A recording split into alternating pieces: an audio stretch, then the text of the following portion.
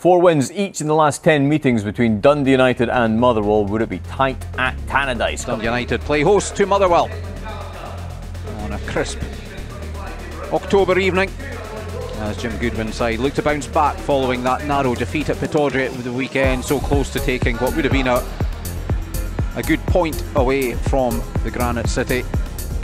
And it is an unchanged starting 11 for United. Indeed, it's an unchanged matchday squad, the same 9 on the bench as well. The last time we played Motherwell, it was a really close encounter. Obviously we came out on the wrong side of the result in the cup. They carry a real attacking threat, and yeah, we have to respect them, but at the same time, you know, we're delighted that the game is coming so quickly after the disappointment of the weekend in Aberdeen. And a really good opportunity to put things right. It's 4th hosting 5th with just 2 points separating these sides, and there was barely anything between them in the League Cup quarter-final a few weeks ago. Motherwell are looking forward to Sunday's semi-final against Rangers, so can United get some revenge tonight? We had a lot of control in the game. We had, you know, more goal attempts tonight than we've probably had in a number of weeks.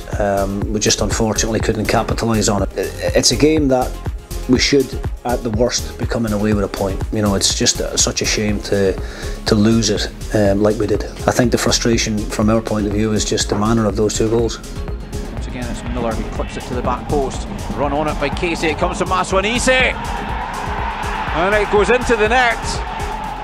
He's been a threat continually in the first quarter of the game for United. 22.5 minutes gone. And United 0, Motherwell 1. Here's Trapanovski. Squeezes the cross away, and Dolby's there to bullet the header. Oh! And United do level. I thought first half we had plenty of control. We showed a really good positive reaction from going a goal behind. You know, scored a really well worked goal from our perspective. The second half, you know, Motherwell dominated probably the opening 5, maybe 10 minutes of the second half, but thereafter that, I thought when we made the changes, you know, we were playing the majority of the game in Motherwell's territory, and you know, the second goal, it's hard to get your head around it. You know, sometimes these things happen, players make mistakes. I thought we should have dealt with it earlier instead of letting the ball bounce a couple of times, and you know, credit to the Motherwell player, he doesn't give up on it, but it's a situation that we need to deal with a lot better.